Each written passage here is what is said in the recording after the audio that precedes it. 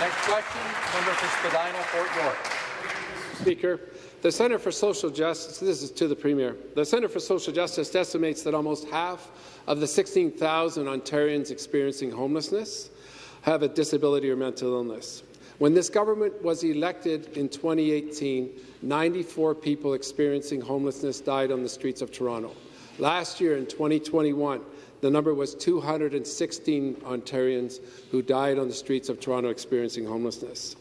People cannot afford housing, and the government's promise to raise the ODSP housing allowance to $522 a month does not provide rent for a room anywhere in this province. So my question is, will this government double ODSP rates so that Ontarians with disabilities have a place to live, or will the number of people dying on the streets of Toronto and across this province experiencing homelessness, will that continue to rise under this government's watch? Mr. Children, Community and Social Services.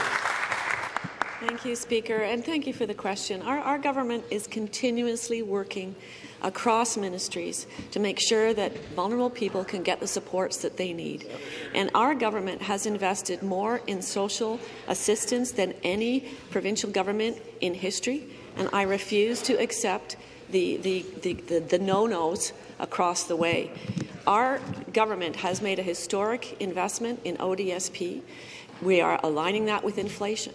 And that's not the only thing. We're working with the federal government to create the Canadian Disability Benefit. We are urging them to do that on an urgent basis. And it's also across ministries. Like I said, it's the micro-credentialing strategy. It's the roadmap to wellness. It's the LIFT tax credit. It's the CARE tax credit. It's the childcare spaces for education. These are multi-billion-dollar investments, and we're going to continue to do this important work, despite what the members opposite will continue to say no. Supplementary question. To the Premier, your government continues to boast about raising ODSP rates by 5% to the highest level on history. But during your term of office, inflation has been 12%.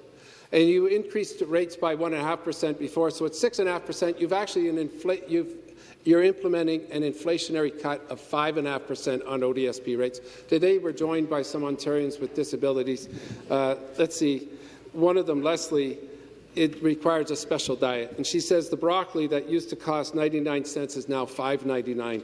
And she says it's obvious that this government doesn't care. She says, you know, I might as well eat garbage and die because no one seems to care. And so my question is to the government, you know, stop the spin, stop the rhetoric. People with disabilities in Ontario are dying under your watch. Will you double the ODSP rate so people can live a decent life, yes, Ontarians with disabilities? Thank you. Mr. Children, Community and Social Services.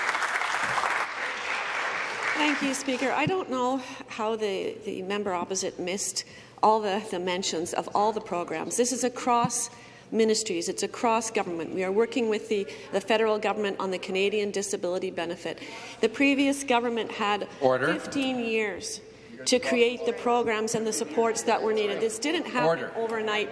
And just lo and behold, right before the election that they were planning to lose in 2018 is when they finally bumped up the rates. I will not take any lessons from the opposition or from the previous government.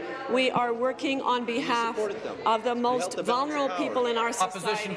We will continue to do that because we know how important it is for people that we serve, unlike the previous government and the opposition that supported them and did not.